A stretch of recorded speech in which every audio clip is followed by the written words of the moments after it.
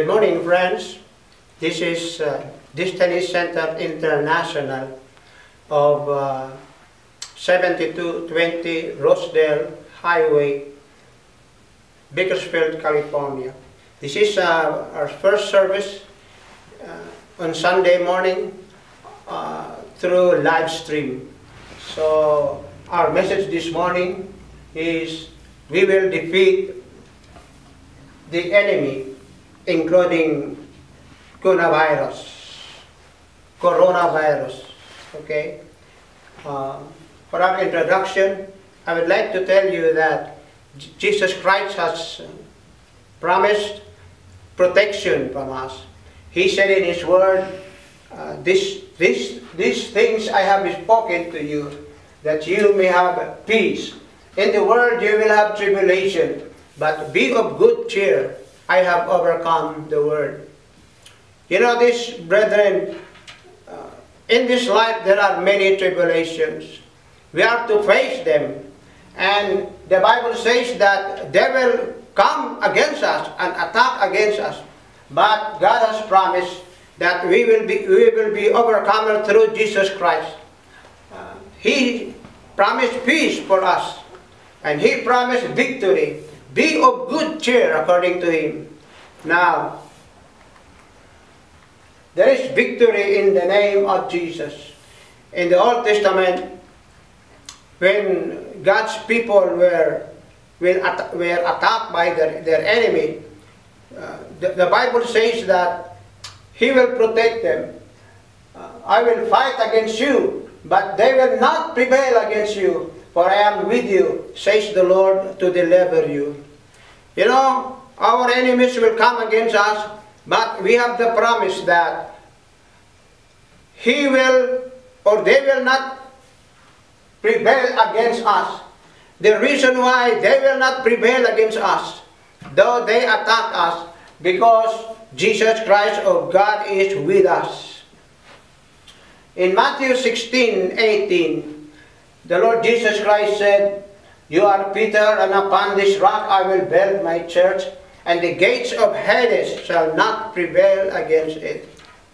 We know we are in this world, and we are to serve the Lord and do His will. And there are problems, there are attacks of the enemy.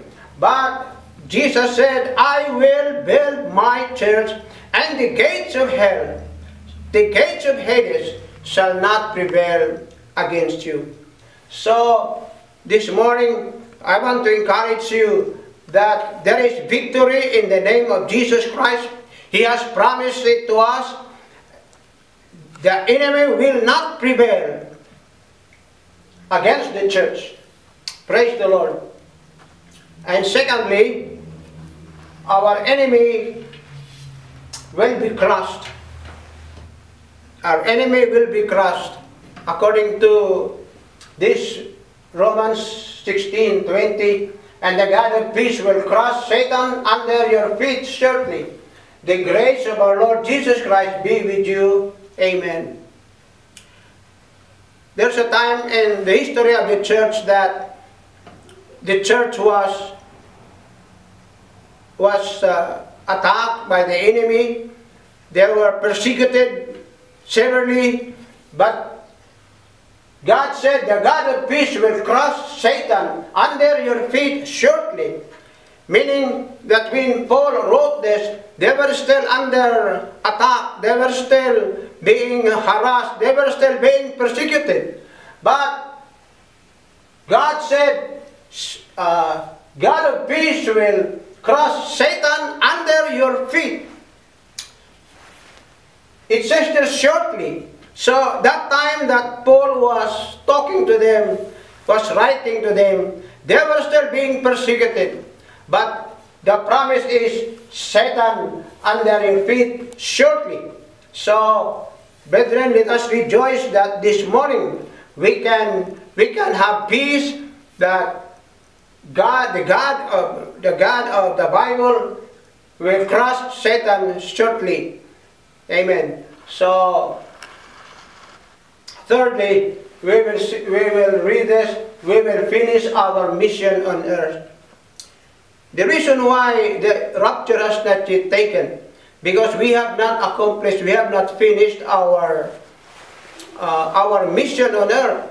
So, after we have finished that mission on earth, the Lord will take us to heaven. The Lord will take us to Himself. In Matthew 24:14, and this gospel of the kingdom will be preached in all the world as a witness to all the nations. Then shall the end come. We will be witnessing to all nations and give witness to the gospel. And then the end will come. So, right now, according to Joshua.net project, there are still 4,000 people groups that do not have a church. And that means that the gospel is still to be preached to them. They still have to hear the word of God. And it's not yet finished. That's why we cannot expect rapture at any time during our time until we finish our mission on earth. So it says there that but the gospel will be preached. We will have time to preach the gospel, and as a witness, and then the end will come. So, my brethren, let us be encouraged that we have this promise that the gospel will be preached to all nations.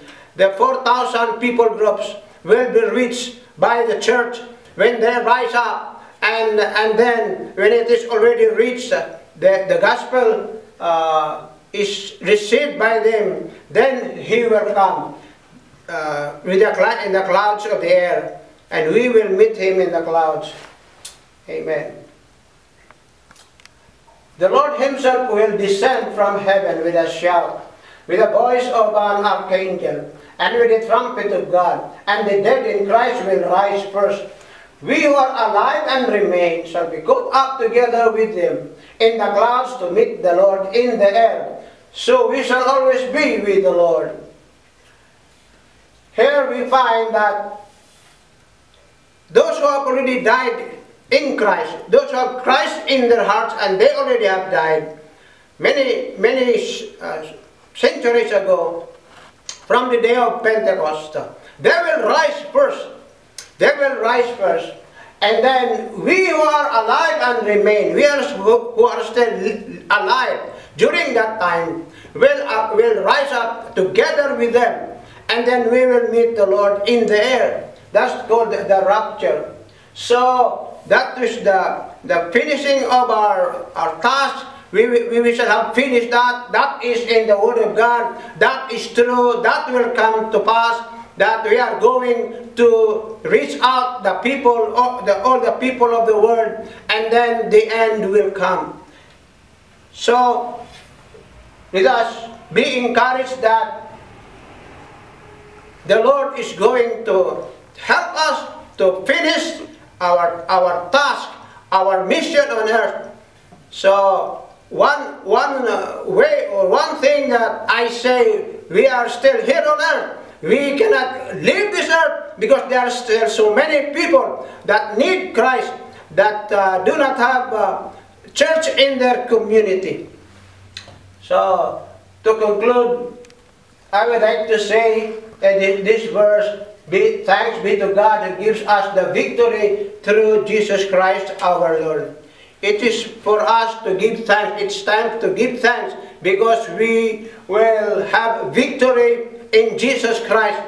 And we people of God should not be worried, should not feel heavy-hearted, but we will continue to trust the Lord, and the Lord will deliver us from this infectious coronavirus, and the Lord will give us victory, and then we will be able to preach the gospel, we will be able to finish our mission on earth, and we will be able to plant each church, every church in every community in the world, and then Jesus Christ will come and get us home.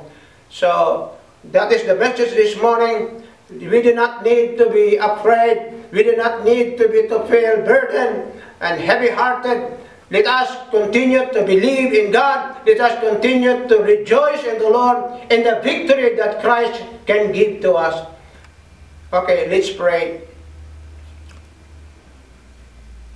Father God, we thank you that during these times of seeming confusion, where the churches are not allowed to be together, Lord God, during these times when people are afraid, Lord God, and people panic, Lord, we can be assured of the victory of Jesus Christ.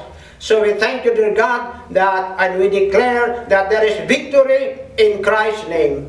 Thank you, Lord. Amen.